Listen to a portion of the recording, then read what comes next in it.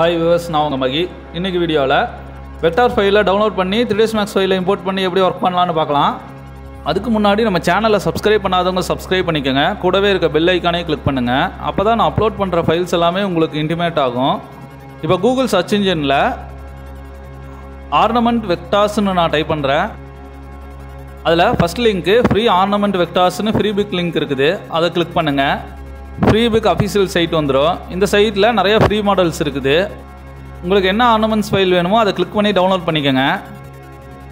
நான் vintage ornament logo கலெக்ஷனை வந்து download பண்ணிக்கிறேன். ஒன்று டவுன்லோட் ஆகுது 3.8 MB. நெக்ஸ்ட்டு லக்ஸரி ஆர்னமெண்ட்டுன்னு ஒரு இது இருக்குது, அதையும் டவுன்லோட் பண்ணிக்கிறேன். நான் ஏற்கனவே டவுன்லோட் பண்ண இந்த ஃபைலை எக்ஸ்ட்ராக்ட் பண்ணி டெஸ்க்டாப்பில் வச்சுருக்கேன். அதை ஓப்பன் பண்ணி காட்டுறேன். உங்களுக்கு இந்த மாதிரி கலெக்ஷன்ஸ் வந்து நிறைய நெட்டில் இருக்குது. உங்களுக்கு என்ன டிசைன் வேணுமோ அந்த டிசைனை டவுன்லோட் பண்ணிக்கோங்க. சாம்பிள் 1, சாம்பிள் 2, சாம்பிள் 3, சாம்பிள் 4ன்னு நான் அதை ஏற்கனவே சேவ் பண்ணி வச்சுருக்கேன். இதை எப்படி எடிட் பண்ணி இம்போர்ட் பண்ணுறதுன்னு பார்க்கலாம். நான் சாம்பிள் 1 ஃபைலை வந்து ஓப்பன் பண்ணிக்கிறேன். இப்போ பார்த்தீங்கன்னா இது ஹை ரெசல்யூஷனில் இருக்குது. இதை வந்து நான் லோ பாலியில் தான் வந்து கன்வெர்ட் பண்ணணும். அதாவது லோ ரெசல்யூஷனில் தான் கன்வெர்ட் பண்ணணும். அது எப்படி பண்ணுறதுன்னு பார்க்கலாம். ஃபுல்லாக செலக்ட் பண்ணி ஃபைலில் போய் சேவ் ஆஸ் கொடுத்துட்றேன். அதில் வந்து ஃபைல் நேம் கொடுத்துட்றேன் லோ பாலின்னு. ஓகே கொடுத்தோன்னா இல்லஸ்ட்ரேஷன் ஆப்ஷன் வருது. அதில் வெர்ஷன் வந்து illustrator 3ன்னு இருக்கும். ரொம்ப லோ வெர்ஷனை கொடுங்க. ஹை வெர்ஷன் யூஸ் பண்ணிங்கன்னா ஓப்பன் ஆகாது மேக்ஸில். அதனால் illustrator 3ன்னு கொடுத்து சேவ் பண்ணிக்கிறேன். லோ பாலின்னு எக்ஸ்ட்ரா ஒரு ஃபைல் ஒன்று க்ரியேட் ஆகிருக்கு. இப்போ மேக்ஸ் ஃபைல் ஓப்பன் பண்ணிக்கோங்க. வெக்டாருங்கிறனால அந்த எட்ஜஸ் எல்லாமே உடையாது. அப்புறம் ஃப்ரண்ட் வியூ செலக்ட் பண்ணிக்கிறேன். இப்போ ஃபைலில் போய் இம்போர்ட் கொடுத்துட்றேன். லோ பாலிங்கிற ஃபைலை செலக்ட் பண்ணி ஓகே கொடுத்துருங்க. சிங்கிள் ஆப்ஜெக்ட்னு கொடுத்து ஓகே பண்ணிடுங்க. இப்போ வியூ போர்ட்டில் பார்த்தீங்கன்னா நம்மளோட இல்லஸ்ட்ரேட்டர் ஃபைல் வந்து ஓப்பன் ஆகிருச்சு. இப்போ 2D வியூவில் பாருங்கள், ரொம்ப சின்னதாக இருக்குது. அதனால் அதை ஸ்கேல் பண்ணி பெருசு பண்ணிக்கிறேன். ஃபஸ்ட்டு அதை ரொட்டேட் பண்ணிக்கிறேன் பெர்ஸ்பெக்டிவில். அதுக்கு அடுத்தது ஃப்ரண்ட் வியூவில் போய்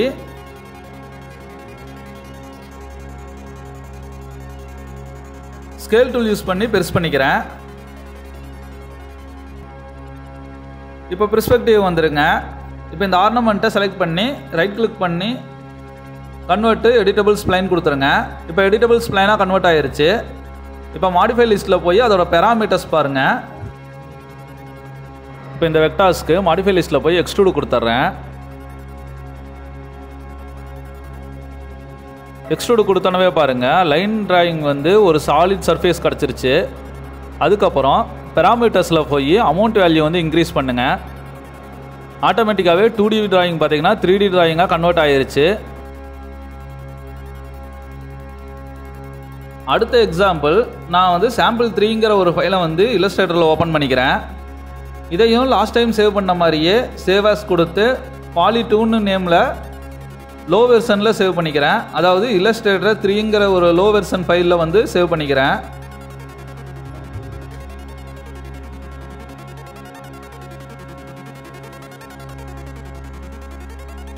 இப்போ மேக்ஸில் இந்த ஃபைலை வந்து இம்போர்ட் பண்ணுங்கள். லாஸ்ட் டைம் இம்போர்ட் பண்ண மாதிரியே சீலிங் இன்டீரியர் டிசைன்லாம் இந்த மாதிரி ஃப்ளோரல் டிசைன் எல்லாம் வேணுங்கிற மாதிரி இருந்துச்சுன்னா இந்த மாதிரி வெக்டார்ஸ் எல்லாம் எடுத்து யூஸ் பண்ணிக்கலாம்.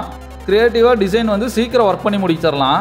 ஆனால் இந்த இல்லஸ்ட்ரேட்டர் ஃபைலை இம்போர்ட் பண்ணும்போது மட்டும் பாருங்கள், நம்ம டிராயிங் மேலே வந்து நிறையா பாக்ஸ் மாதிரியெல்லாம் தெரியுது. இந்த பாக்ஸ் எல்லாத்தையுமே வந்து நீங்கள் ரிமூவ் பண்ணுங்கள். ரிமூவ் பண்ணிவிட்டு ஒர்க் பண்ணால் தான் வந்து நம்மளோட ஃப்ளோரல் டிசைன் தெரியும். எல்லாத்துக்குமே எக்ஸ்ட்ரூட் கொடுத்தோன்னா அந்த பாக்ஸ் வந்து ஹைட் ஆயிரும். அதனால் வந்து எக்ஸ்ட்ரா அந்த பாக்ஸ் இருக்கிறது எல்லாத்தையுமே வந்து ரிமூவ் பண்ணிடலாம். ரிமூவ் பண்ணிவிட்டு அதுக்கப்புறம் நீங்கள் எக்ஸ்ட்ரூட் ஆப்ஷன் கொடுங்க. ஃபர்தராக நான் ஒர்க் பண்ணுறதை பாருங்கள், உங்களுக்கே ஒரு ஐடியா கிடைக்கும். இப்போ இதை ஃபுல்லாக ரிமூவ் பண்ணிவிட்டேன். இப்போ ஃபுல்லாக செலக்ட் பண்ணிவிட்டு கன்வெர்ட் எடிட்டபிள் ஸ்ப்ளைன் கொடுத்துட்றேன். அதுக்கப்புறம் இது எல்லாத்தையும் செலக்ட் பண்ணிவிட்டு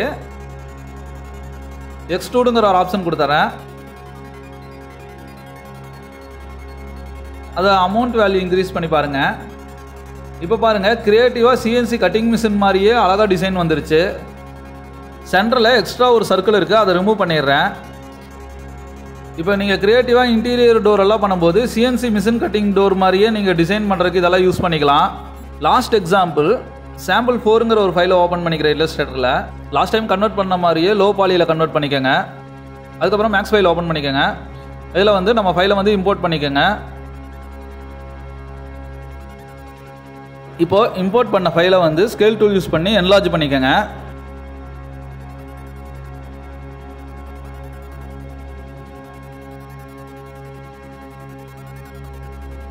இப்போ இந்த ஃபைலில் வந்து ஃபஸ்ட்டு யூஸ் பண்ண மாதிரி வெறும் எக்ஸ்ட்ரூட் மட்டும் யூஸ் பண்ண மாட்டோம். இதில் வந்து பூலியன் ஒரு ஆப்ஷன் யூஸ் பண்ண போகிறேன்.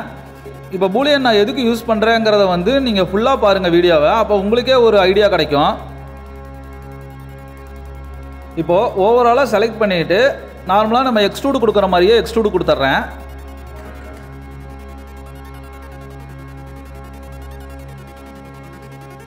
அதுக்கப்புறம் எக்ஸ்ட்ரூடோட அமௌண்ட் வேல்யூ இன்க்ரீஸ் பண்ணிடுறேன்.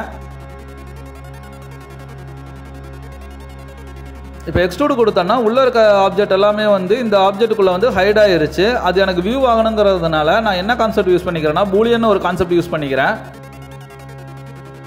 பூலியன் பார்த்தீங்கன்னா காம்பவுண்ட் ஆப்ஜெக்டில் போய் பூலியன் கொடுக்கணும். பூலியனில் சப்ட்ராக்ட் கொடுத்தனால சென்ட்ரல் இருக்க ஆப்ஜெக்ட் வந்து கட் ஆகிருச்சு. இப்போ அவுட்டரில் இருக்க ஆப்ஜெக்ட் மட்டும்தான் இருக்குது. இதே மாதிரி தான் அந்த க்ரீன் கலரில் சென்ட்ரலில் இருக்கிற ஆப்ஜெக்ட்டுக்கு நான் கொடுத்துட்றேன். இப்போ பாருங்கள், டோட்டலாக நம்ம வெக்டார் ஃபைலில் இருக்கிற மாதிரியே 2D டிராயிங் வந்து 3D டிராயிங்காக கன்வெர்ட் ஆகிருச்சு. இப்போ சென்டரில் வந்து டெக்ஸ்ட் ஒன்று ஆட் பண்ணிக்கிறேன். அதுக்கு வந்து ஸ்ப்ளைனில் டெக்ஸ்ட்டுங்கிற ஆப்ஷனை செலக்ட் பண்ணிக்கோங்க.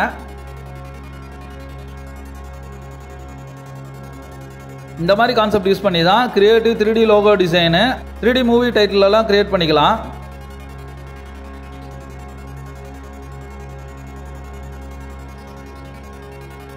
இப்போ டெக்ஸ்டோட ஃபாண்ட் ஸ்டைலு உங்களுக்கு வேறு கண்டென்ட் வேணுனாலும் ஆட் பண்ணிக்கலாம்.